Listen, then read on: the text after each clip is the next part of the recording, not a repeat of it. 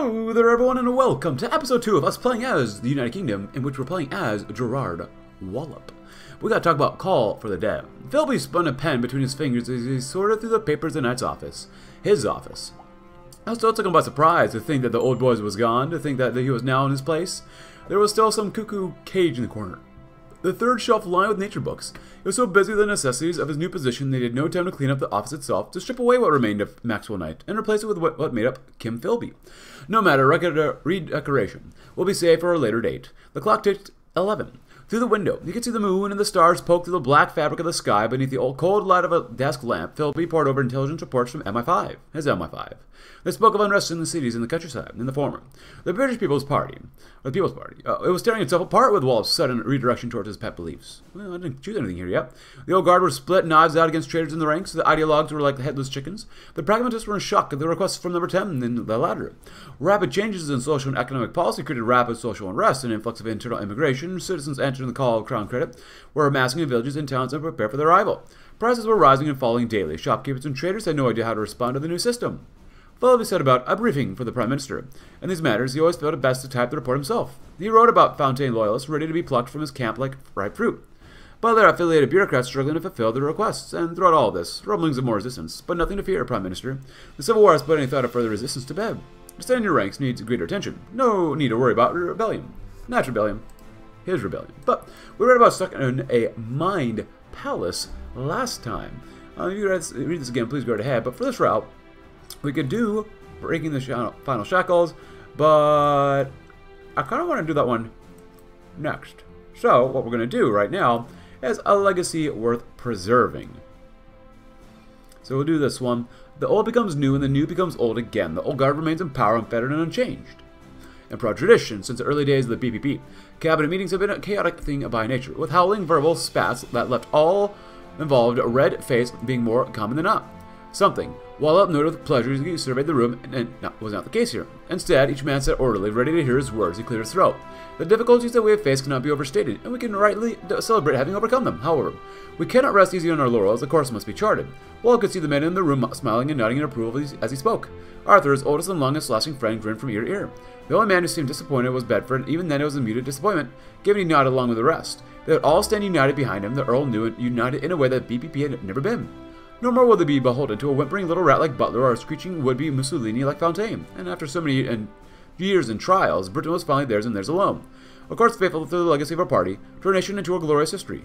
Cruelly torn from us as the empire was by Churchill and his masters from above, its spirit lives on. To preserve it forevermore, we shall raise a new British character, one rooted in pride, tradition, and in corporatism, refit to suit the Britain alone. The empire breathes, gentlemen lives on. They were all applauding then, even Bedford. Barry would be smiling as well, were he here, thought the Earl to himself sadly, for the barest second though. The thought also drifted from his mind that had Barry gone further, he might still have been with them. Could he truly be content to simply mimic those same policies that left his friend to an early grave? Wallop scowled himself, seeking to banish unbidden, and unworthy thought from his mind. The old guard stood upon their thrones once more. Perfect preservation. Normally before noon, you would have been far too early in the day to take a break, but today the two bored men strolling through the sunny beauty of St. James Park figured they could make an exception. The complete lack of work at the Exchequer and this tempting sun slowly seeping in through the dreary office windows had made it an easy choice to make. Coming to a stop in front of a small flower garden, the first man offered the second a smoke, which was gratefully accepted. Sure, that's a good idea, Charles, asked the first man. Whitaker would go purple if he knew he stepped out already. The second man took a draught of a cigarette before letting out an amused snort. Well, there's nothing to do. Even Whitaker knows it. No one in the office seems to have anything now that Bedford's always busy buying some time or visiting some MP. It's jolly nice, I'd say. Getting paid to do nothing and beats the poor dudes in the home office. Here Chesterton's working them to the bone. The first man stared at the waiter, or stared at the water, deep in thought. Next he wondered what all the stupid little resistance shooting and shouting was about now that it's back to these 50s anyways. It's even the exact same blokes. Charles shrugged, idly flicking some of the cigarette ash. Not all the same blokes, Vernon. Butler and Fontaine are out for good, they say, and Percy gave the Prime Minister's a little... He says the Prime Minister's a little odd, or at least so the rumors go. Vernon rolled his eyes at that. Percy says Rolf Gardner dances in folk clothes in the light of the moon and that night faked his death. Don't believe a word out of Percy's mouth. They'll tell you Donville popped back out of his grave and sailed away. Charles gave a hearty laugh in response. Pop out of the grave? Look around, Vernon. It's like the old man never died. But a legacy worth preserving. Britain's finally reached a point, at least comparable, to what our forefathers of the British People's Party had wished to bring. We see a country proud of its past and looking towards its future. The vipers of usury have been utterly laid to rest and defined as what they are, traitors and self-serving criminals. We are the inheritors of a long tradition, one that demands proud service to the country, but we must not move too quickly without paying the due respect to the past. The late Admiral in Chesterton must not be forsaken, lest their accomplishments be seen as decisions they made only for personal gain. These have been friends, statesmen, and leaders, have done much for the country while having such a label placed on them. While British fascism may not be safe, we must not rest easy on our laurels. We as a party must cement our achievements so now our children may one day live in a fascist future. Ad Imperial State and Reign of Grandees. To see a world in a grain of sand, and a heaven in a wild flower, hold infinity in the palm of your hand, and eternity in an hour. Ooh, all monthly policies change. Admin efficiency goes down. Our rightful place in the world. Britain has not been served as well by the new order in Europe as we once hoped.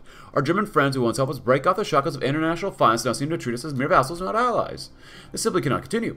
While we are very much in favor of the Alliance Pact, Britain's place in it should be that of a partner, not servant. We must begin to make the diplomatic, political, and economic moves that will give us the power to have a more equal relationship with Germany. However, it's important that these moves are gradual in nature. An idiot like Fontaine would likely have alienated the Germans by going too fast, but we certainly won't do that. Two worlds, two visions. Tradition, character, virtue, read the poster hanging from the wall of the pub in the big blocky letters, followed by a second line declaring the young English kindred. Above the letters, a man in traditional folk clothing had led a similarly dressed young boy by the hand, while both held Union Jack flags. A pretty illustrative forest scene surrounded the two figures, framing them in a wreath of leaves, roots, and branches.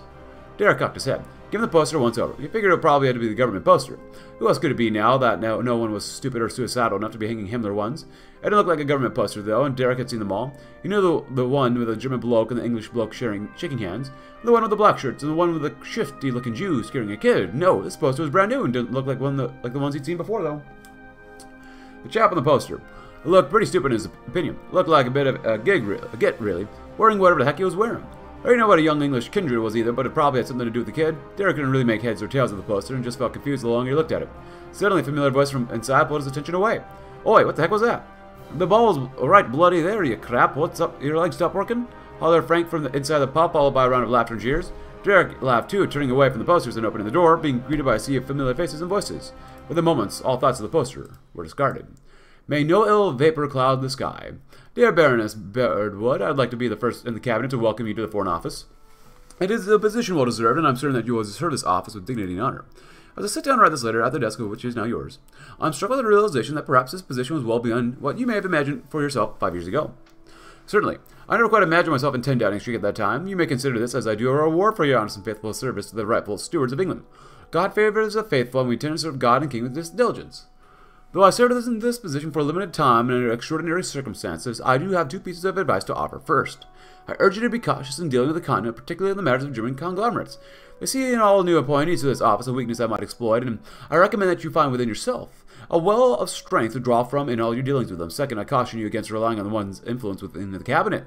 Our government, although far more united in purpose than the rabble that Dombo is forced to associate with, is one of the diverse thoughts and interests. Consider these interests and positions carefully before committing yourself to a particular action. Do not be afraid to take initiative on your own policy when prudent. Kind regards, Gerard, or was that? That's impossible to read. Receives a warm smile, saves the receiver's personal effects until her death. I can't read that. I'm blind, apparently. Our sound stock. All agree that the English stock has been in a severe decline since the days of yore, but how do we solve this? The answer is quite simple. Education, education, education. There's only one way to remove the ideas planted in the heads of the youth by the agents of modernity, and that's by giving them an education suited to rural life and one that'll teach them loyalty to crown, church, and country. After all, many a great kingdom has been brought down by an unworthy decadent era, and all the work we do will be for nothing if our inheritors are not ready to take our place. If you'd like to read about the Wallop cabinet, please go ahead for who has what post here.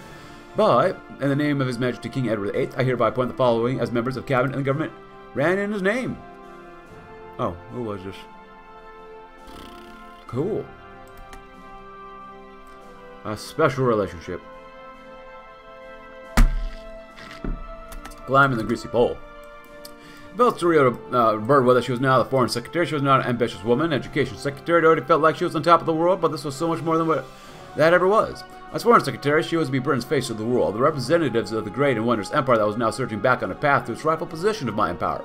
The old guard would see it done, and she would be the one to present its successes and cover up its failures to the world. There's even more to that. The power dynamic. The BPP had dramatic shifted once more, and she found herself as a key card in Chesterton's deck. Whilst unity of the government was assured given the very nature of the composition, the details of the plan still had to be filled in, and any of the 3 new cliques within the old guard could be holding the pen. That, however, was for the future. Opening her ministerial box and getting to work, Brentwood's first order of business would be a trip to Germany to lay the foundations for the future equal partnership the old guard envisioned. Calling in her private secretary, she began dictating a telegram to the British embassy in Germania to start preparations for her trip.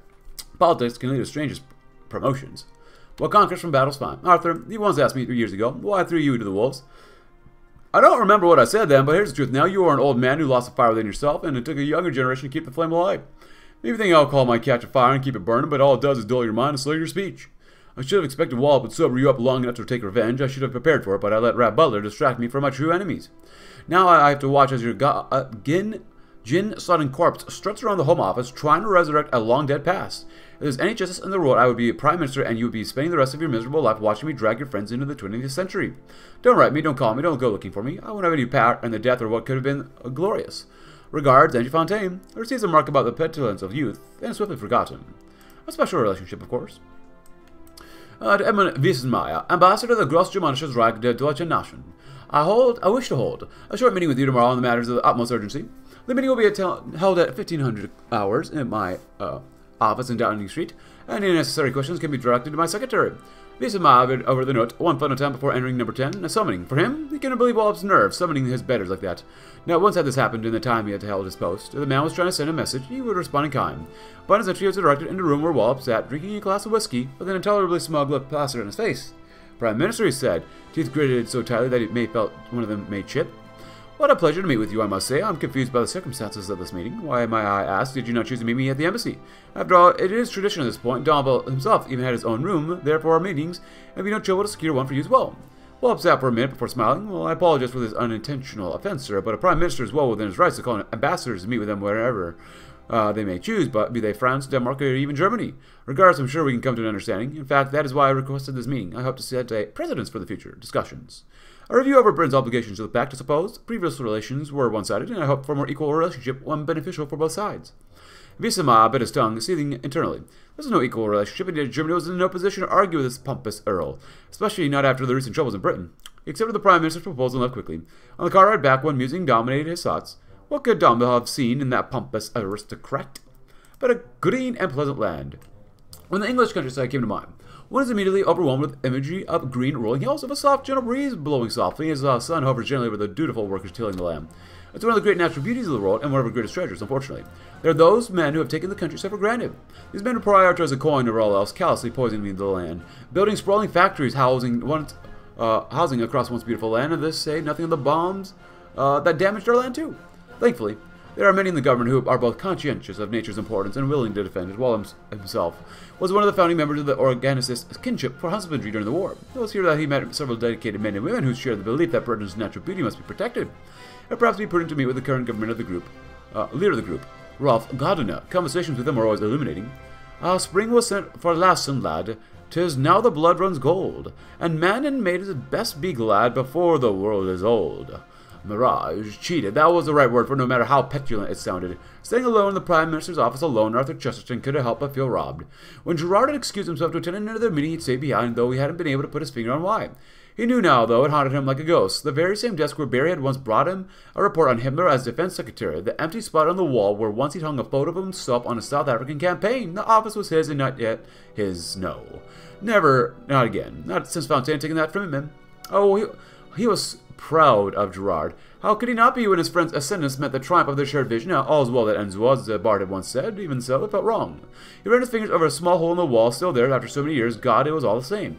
Visions passed through his mind's eye. Sterling shot entering the country, or strung up like the traitor he was, triumphant toast with Gerard, Hastings, and Barry, where they congratulated him on his many successes as Prime Minister. Cursed Fontaine sitting as a nameless, worthless backbencher, worthy of being remembered by no one, and most of all, him sitting at the desk in the knowledge he was still Prime Minister.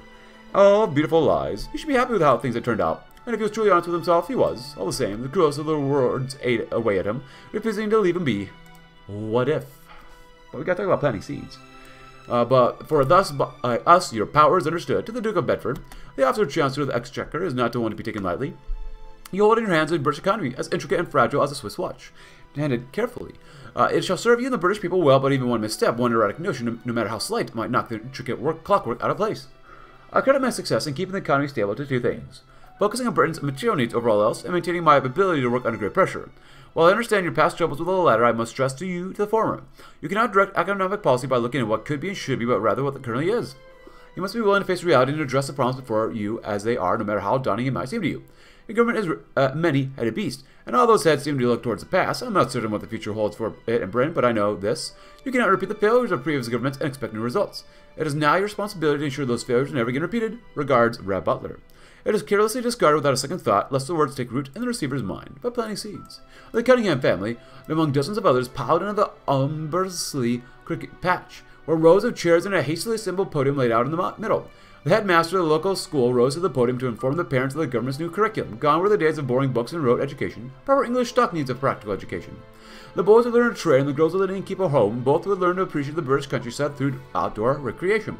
The father, Alan, looked nervously at his sullen son. He was a bright lad, pale and bookish. He was not sure how he would take to this new direction. The mother, Piper, was more concerned about the future. The plan had always been for Elliot and Elise to leave Umbersley for greener pastures, and Birmingham, maybe even Manchester. That was contingent on them finding a good school or at least a better job outside the village. The son, Elliot, had always hated sports. He preferred books. He was a regular at the library, swiftly advancing from children's tales to the classics. Now he was expected, compelled even, to spend long hours throwing himself into the dirt. The daughter, Elise, felt the pain of frustrated ambition. Her uncle was a woodworker in a Droitwich spa.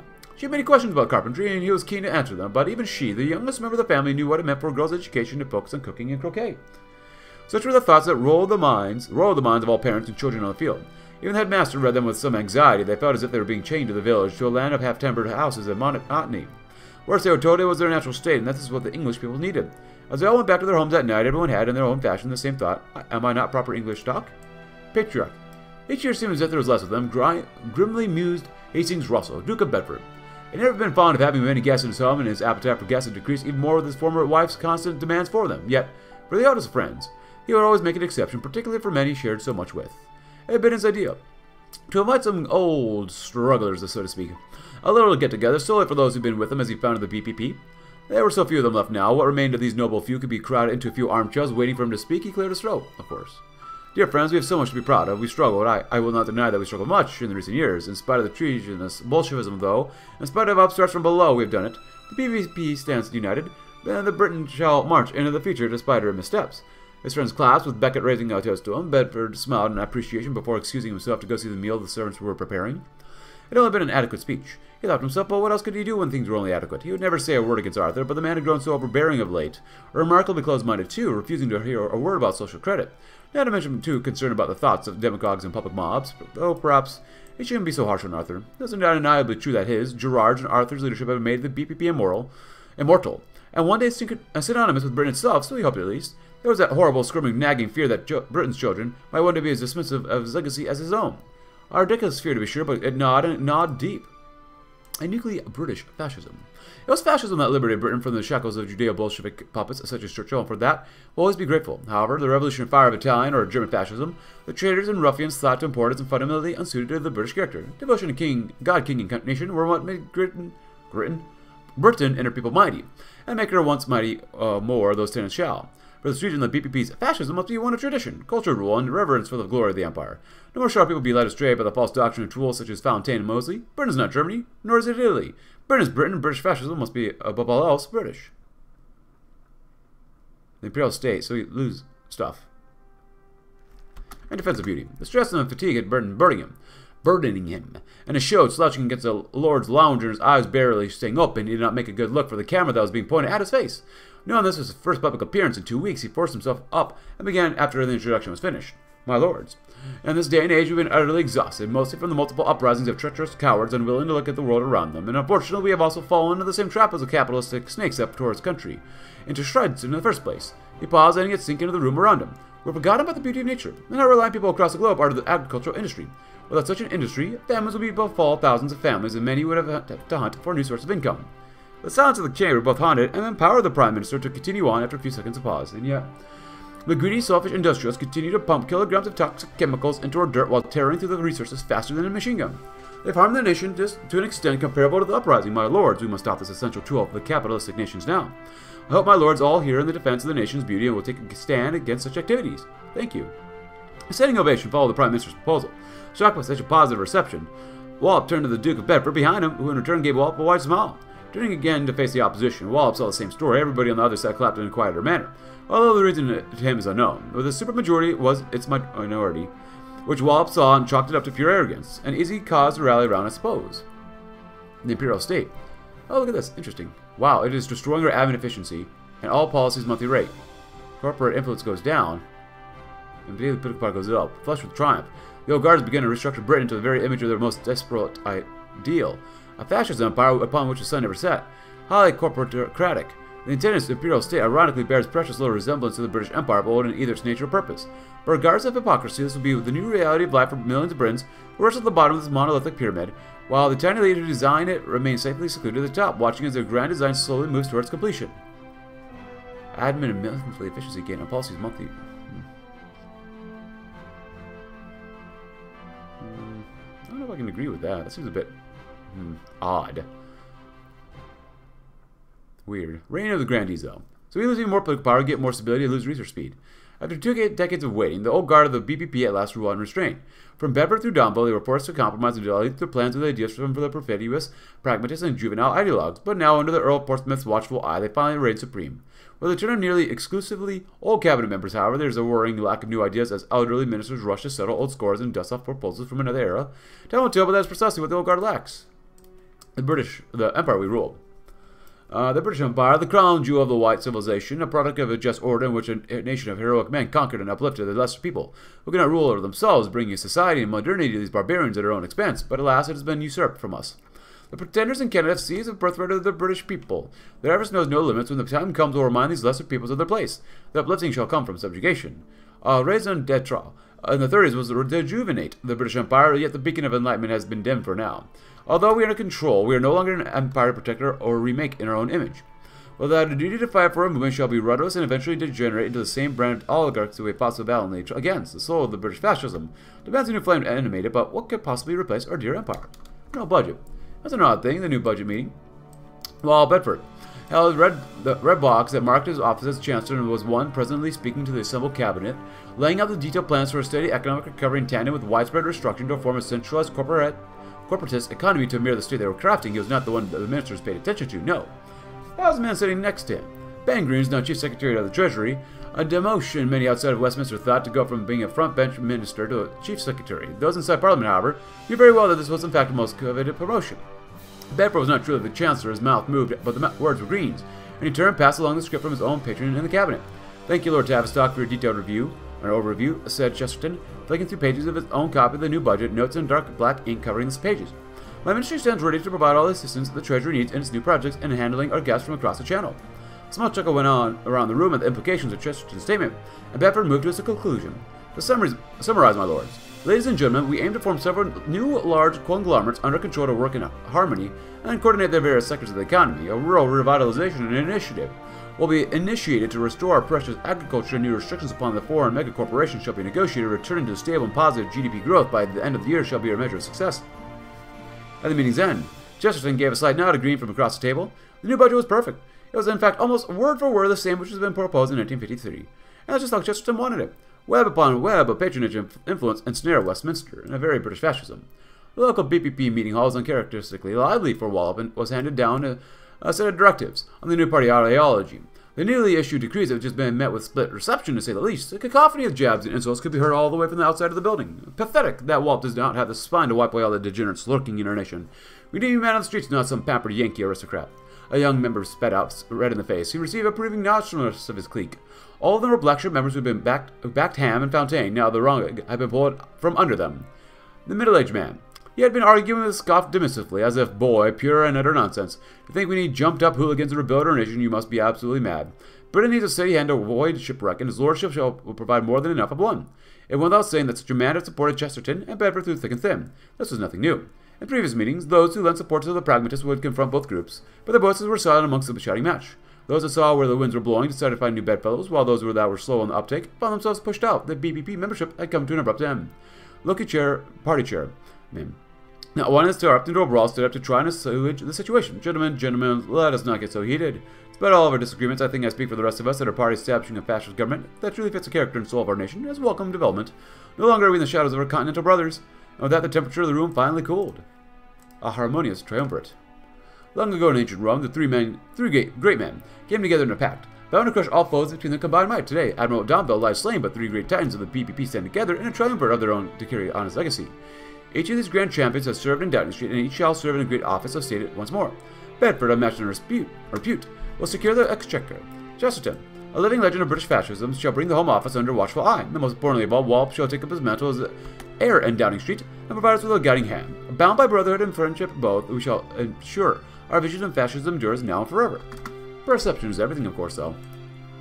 A knock on the door alerted Wallop to the arrival of his old friend. "Hello, Arthur." He greeted the Home Secretary as he entered the office. The two shook hands and claimed their seats around the circle of chairs surrounded around the coffee table.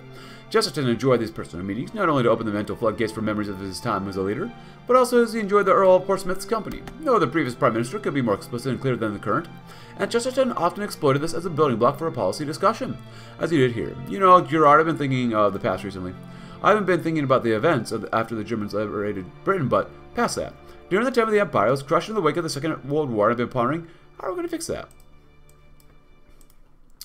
Wallop had not really thought about the Empire in a while, but for whatever reason he was compelled to idly blurt something out. Well, it was always out of our control, of course. Churchill and the rest of the Tories during that time were being puppeted by the interests of the Judeo-Bolshevik Masonic liberal operators. Some labor statesmen had their mind in the right place, but they were weeded out by those same operators. It's truly unfortunate. Upon hearing this, was as if a bulb had gone off in Chesterton. Said, "Absolutely, and I just haven't been able to find a permanent solution to it." He paused, trying to emulate an improvised stroke of genius, although he had this for weeks. In fact, what if it were possible for us to declare the Empire excel within Britain in a way, and once the Judeo-capitalistic collaborators are removed, we will rule the waves once more? Pulling this out of his book, Wallop looked at Chesterton with awe at such an idea. "Why, you are such a veritable genius, Arthur." Chesterton Home Office. Arthur Kenneth Chesterton was the second Prime Minister from the British People's Party to lead our nation. He was a good man, one who held the party together with mind and firmness as best he could until circumstances way beyond his control tragically cut his tenure short. Ever since 1956, he had been in disgrace. Many had been totally discounted him altogether when choosing someone to put him in a position of power, and for a man like Chesterton, that was a blatant injustice. We had given him a chance to avenge the past and get Britain back to the route he and the late Domville were leading this country along. We'll work with them to manage any outstanding items of their agenda, starting with the black shirts. They have been aimless in the modern state of Britain and been left in legal ambiguity. It's time we end that together. A grotesque Cerberus. Were you to ask any man, woman, or child in England how many prime ministers a nation can have at once, it would give you a funny glance, and no, only one man may sit in Downing Street at a time. Yet, were one to sit inside the British People's Party today, one would see a curious state of affairs where offices of state are held by not one prime minister, but three, ostensibly. This triumvirate as a union of equals and bosom friends, restored to their rightful place in governance, combining their influence to become more powerful than ever before. Yet, just like the Roman triumvirates of old, three separate heads rarely act in perfect harmony.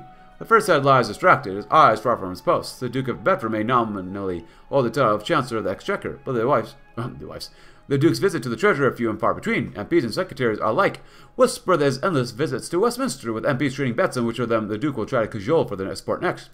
With his master gone, the Exchequer has slipped into something of a limbo, only broken up by the directives of Downing Street itself. The second head looks in all directions, torn between countless tasks, torn from his element in his House of Lords. The Earl of Portsmouth can rarely be found far from his office. As the message to said office grows by the day, the Earl's own proposals sink further and further into the pale of the papers on the Prime Minister's desk. Servants scurry anxiously about Downing Street, eager to avoid the Prime Minister's worsening temper or tirade about the foulness of London. Third head smiles with a ravenous hunger. Called back from his humiliating exile, Arthur Kenneth Chesterton now stalks through the halls of the Home Office, eager to make it his own. Whether Blackshirts, MI5, or Constable, all find themselves summoned to Chesterton's policy meetings. One's inevitably exited by grinning Blackshirts. So accustomed to his role as a third head that its voice is at the most heard in the cabinet now, almost as much as that of the Prime Minister himself. The beast lurches onwards, its head strolling unevenly, and Lord Bedford in Parliament. Hastings Russell, 12th Duke of Bedford, is a man whom the British People's Party owes its very existence. It was under this guidance that the BPP was established, and that the Jewish rot was continually excised from our shores, and that was their domination on Downing Street was ensured. Now returned to prominence as part of a glorious triumvirate, he shall set about correcting his one greatest mistake. Permitting men like Butler and Fontaine the influence they did, may have stabilized the rule for a time, but both men conducted themselves far above the station as if this was their party, not ours. To excess his poison, Lord Bedford shall personally approach MPs he knows will be eager to hear his words. Armed with his silver tongue, we shall have a swift return to the days of unity under his own government. The old master's leash. The assembled commanders stood before the empty podium in a great black mass, whispering and murmuring among themselves. The keen look at the scowling faces of the Blackshirts would have noticed the mood in the room was a tense one, bordering on frustration. Yet the moment the old weathered figure of the former Prime Minister emerged to his place on stage, the muttering faded away into silence. Gazing about the room imperiously, Chesterton cleared his throat. Long before any of you were born, wherein I once wore that same uniform you all wear now, there was a saying passed between us. We said that we all had to go to war as boys and return as men. You two now have seen the fires of war in the true face. He paused for a moment to emphasize the true envious face of organized Jewry and the destruction they'll wreak if given the chance. Therefore, the Auxiliary Constable Act shall declare your men a legal support force of the police, able to assist in existing investigations and arrests, though not to prosecute. Taking orders from the police, said a stony-faced commander, declaring Chesterton. An outbreak of resumed muttering followed the remark, with a number of angry looks fixed at the man in the podium. Yet, despite being half as broad as a man, with skin yellowed by the years of drink, Chesterton met the glare with a smile. Why were the Black Shirts founded, young man, do you remember? The young man scoffed in response, hunting down traitors, sir, not taking orders from no coppers. Chesterton shook his head in disappointment. As guards defending those willing to speak in England's defense, both the Black Shirts and the police defended our society, so who is to say that why must things be different? The police are undergoing a reorganization, and a fine black shirt might very well make a fine policeman in time. The young man's eyes widened as he slowly understood, then he began to grin. And Wallop and Downing Street. Gerard Wallop, Earl of Portsmouth, is the leader of the British People's Party, the man whom Domville entrusted the ship of state and who we follow with pride in our hearts. It's no question how much authority he truly wields, given the increasing responsibilities granted to the Home Secretary, but this is a mistake, one made by fools who cannot comprehend the mantle of true leadership. Wallop is a great coordinator of our government. It is not the chief responsibility of the captain to ensure all aboard a ship are doing their work properly? Of course it is, unlike Domville before him. Lord Portsmouth performs this task with excellence. That is true leadership, not the charlatan displays of politicking espoused by venal politicians, not the iron-fisted despotism championed by upstart thugs, but an attentive and supportive First Lord, conducting the orchestra that is His Majesty's cabinet to greatness. Blank stares. The Duke of Bedford felt the aches and pangs of years weighing down on him as he sat down on the plush red sofa. There were countless other MPs there as well, resting from the grind of daily legislative work. He, too, was exhausted. Without a strong itch to do something, getting up, he started to move across the lounge, asking anyone he came across questions about how they believed the current ministry was progressing and how it was affecting the nation. This was met mostly with irritated glances with one-note answers after the member, for Horsley told him to shove off, his brows furrowed, this was going nowhere. He needed to do something more bold. Making his way to the covered stage, he unveiled himself from underneath curtains. This was met with a little aplomb, aside from a few confused glances. Now that seeing there was no microphone set up, the elder statesman sighed quietly. He never knew how to set one up because most of the time someone else did it for him. Ladies and gentlemen, he said hoarsely, it's got their attention, although not the kind I was hoping for. I hope you are all enjoying this occasion.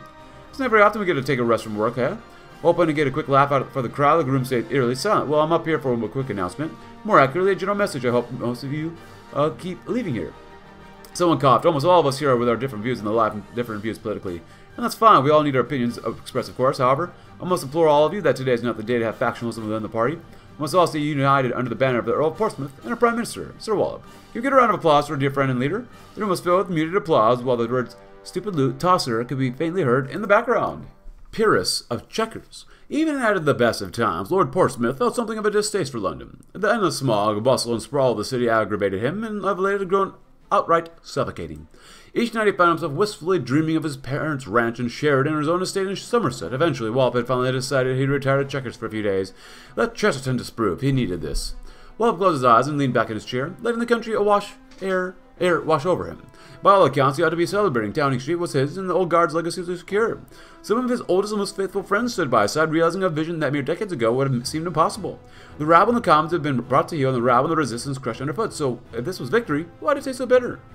Opening his eyes, he looked around with a frown. The truth stared back at him with the walls of the study, still ornamented with paintings and decorations chosen by Domville, not him. The title of Prime Minister might be his, but the party's vision was every bit as much Domville and Chesterton's as his own. A needed compromise, but one that rankled all the same. What if Gardner's words about social credit truly had merit to them? If he had the courage to trust something new, perhaps he would never know now. It was necessary, he told himself again. His vision would come once England was ready to receive it. A green and beautiful land, tilled by the families worthy of her. Children raised and maintained their homesteads so they might one day pass it to the children in turn. A proper English culture rooted in the producer, not the urban parasite. Perhaps not today, perhaps not tomorrow, but one day for certainty. The next day he commanded the servants to remove Domville's old artifacts from the stud and march of the Old Guard. Another Earl of Portsmouth, the Old Guard swung from its lowest points to heights of power unseen since the first days of the Duke of Bedford's ministry. With a majority in Parliament, a resurgent cohort of peers, and a cabinet cleanse of pragmatists and ideological dilution, we may finally enact our plans in full, bring Britain the greatness she deserves. With the memory of Domville in our hearts, a vision of Chesterton in our minds, a devotion of Bedford in our bones, and the leadership of Wallop moving us forward, we shall march into the future we have longed for since 1939. It is not because angels are holier than men or devils that make them angels, but because they do not expect holiness from one another, but from God only. William Blake. The wheel turns. The fireplace crackled as light bathing the room and the three figures inside its amber hues. Wallop let a deep sigh of relief as he leaned back into an armchair, idly pushing his cane aside and staring outside the night sky. Bedford gave him a sympathetic glance, clicking his tongue. I know it's exhausting, Gerard, completely and utterly exhausting, if I do say so, but we'll only need to suffer all our enemies a little longer now, particularly with that lonesome little butler gone. Chesterton's face broke into an eager grin. Congratulations are in order, my friend. You did what Hastings and I could never do with him. Here's to being the first of many deaths paid to old enemies. With interest, he said the last part of the vindictive relish, the light from the fireplace giving his face an almost predatory character. Wallop tapped his cane, thinking back to Butler's impotently fierce efforts on the door of the Commons since his ascension. It was a jolly good show watching him bleat, wasn't it? Such a pity he had to be expelled from the party, but well, he hasn't quite the store of English character for the BPP needs. He drawled in a mocking voice. The three men all shared a hearty laugh, you know, said Chesterton when the three men had finished. This is the same room they told me that, well, Fontaine and his backbenchers had stabbed me in the back, and look at him now, whimpering like a scared dog that the black shirts are mine again. Wallop smirked. Speaking of whimpering, you ought to have seen Visemile fume and pout when I summoned him here. He knows who holds the cards now the state Germany has been in. A shared laugh as the expensive butler, Fontaine, and Visemile followed the remark, after which the three friends continued to trade jibes and taunts as beaten foes late into the night. So preoccupied were they with a good cheer that when they finally departed Downing Street's staircase, none took note of the portraits of prime ministers looking down from the walls, not even their own. The portraits silently watched them leave, just as they had watched for three such celebrations before. When Donville perished and Nalo Kane was thrust into Downing Street, most believed it to be the death knell of an ailing establishment that had been on its knees since 1956. But to the shock of all, Barrett's members, the old garden up and enduring the crisis, but completely retaken the parliamentary throne. In the gilded halls and country estates, these men and women of the upper crust celebrated the ascension of their own fourth Prime Minister, Gerard Wallop, to power. They toast to another 20 years of glory, prosperity, and power, now the last free and active vision for Britain without interference from meddlesome pragmatists or traitorous ideologues. The year is 1956. Britain's delusional masters, so long isolated in Westminster, now stand over the kingdom as a sculptor for wood clay, ready to twist and warp it into their desired image. An image of a fascist empire that never was, covered in gold to hide the festering rot within, and now about to become a terrible reality. But that ends the old guard path for Gerard Wallop. Hope you enjoyed. If you did, please consider leaving a like, subscribe if you're new, check out my Discord link in the description below, and I'll see you tomorrow, as we'll see what else we can do with the other path for Gerard Wallop. Thanks for watching. Have a great rest of your day.